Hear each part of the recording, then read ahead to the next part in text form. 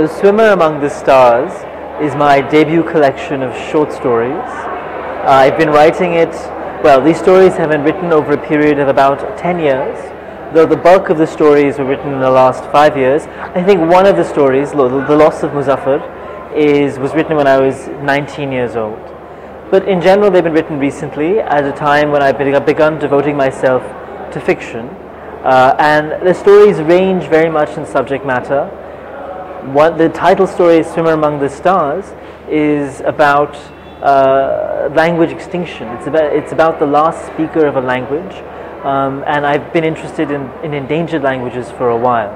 But there are other stories about all sorts of subjects. Another one is about the real-life story of the journey of an Indian elephant in Morocco that was based on an experience that was told to me when I was young. And one of the wonderful things about the experience of writing this story is that since it's been published, I got a message from the daughter of the Indian ambassador, who's a character in this story, and telling me how moved she was because the events of the story actually, in her mind, in her memory, took place. So it's one of these unexpected experiences of writing fiction that you actually have, you strike a chord with somebody's real life experiences.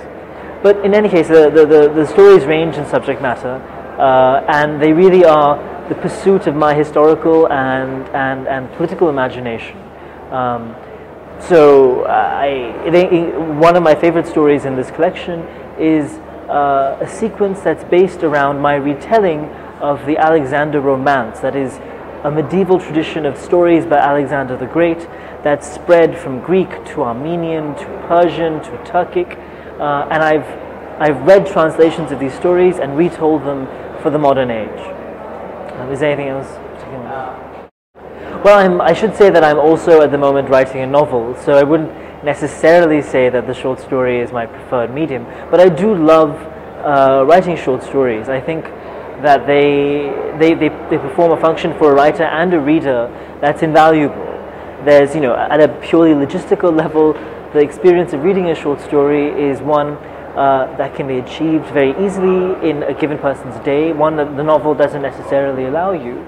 But beyond that, I think as a writer, and as a writer who tends to embrace slightly adventurous, far-flung, sometimes fantastical premises, the short story allows you a vehicle to sustain that conceit that a novel, and that conceit is less easily sustained over the course of a novel. So something fantastical. I have a short story, for example, about a coterie of diplomats trapped in near-Earth orbit.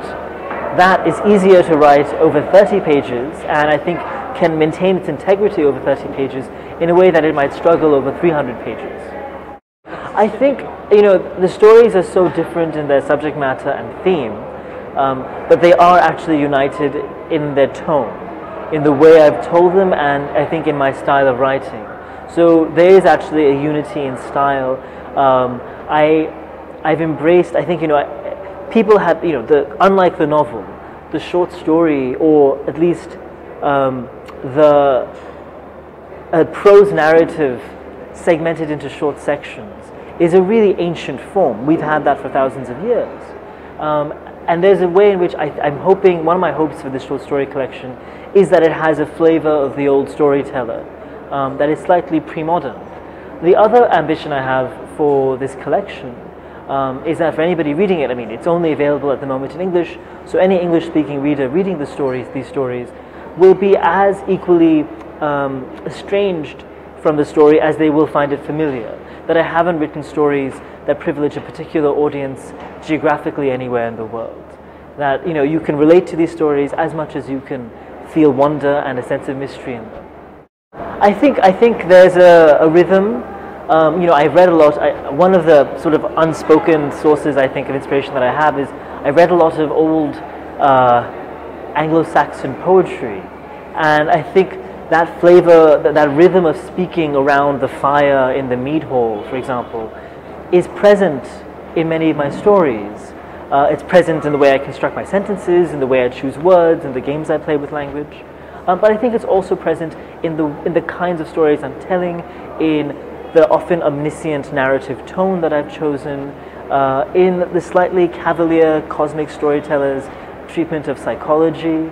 I think all of those are present in the way I've written this collection and the way I've shaped these stories.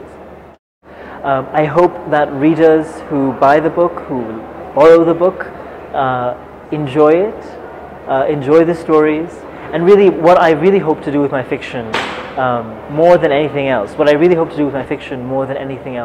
is that when people read my stories, that they find a sense of wonder, not necessarily at the brilliance of my prose, if it is brilliant, or indeed at the story I'm telling, but that they find a sense of wonder in my work that directs their gaze to the world outside of them. I really hope that my stories can instill in people a sense of wonder in the world.